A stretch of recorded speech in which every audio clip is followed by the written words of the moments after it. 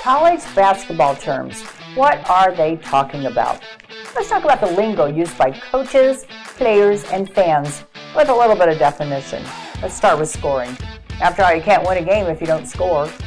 No matter how it happens, the bottom line is that you get points when the ball goes into the basket.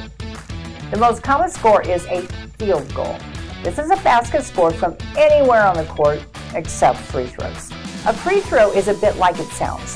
The player gets the ball and is allowed to shoot from the free throw line with all players lined up and not able to move until the shot is taken. It's a shot free of interference from opposing players. A three-pointer is a field goal scored from beyond the three-point arc. And as it sounds, it's worth 3 points. Now let's move on to other terms besides scoring. Rebound. This is when a player grabs the ball after there has been a shot taken. They rebounded the ball. Steal. I steal the ball when my team does not have possession by taking away from the other player who does have it, or I can steal the ball by intercepting a pass that player is making to one of their other team members. Turnover. This is a simple term. The team with the ball does something to give the ball to the other team. They turn it over to the other team. Foul. A foul is a violation of the rules.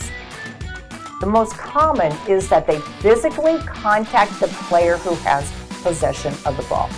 This is supposed to be a non-contact sport.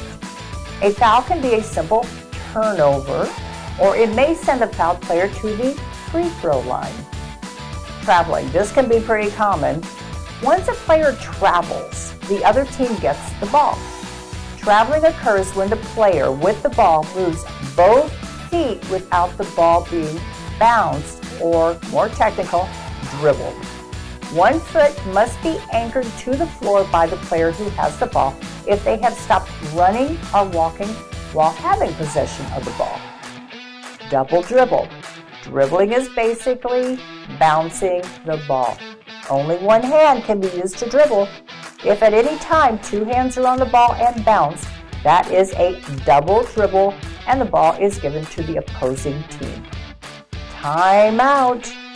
This is a short break during the game called by the team's coach to discuss strategy or maybe just to give the players a rest.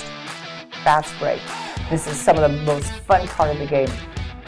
Player gets the ball, takes it down the court running as fast as they can with the ball to try and score. These are just a few of the many terms used in men's college basketball.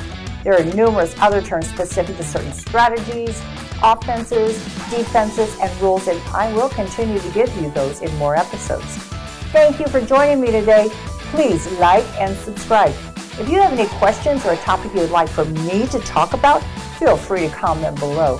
I am Patty Davidson, and I am here to teach you how to bet money, honey.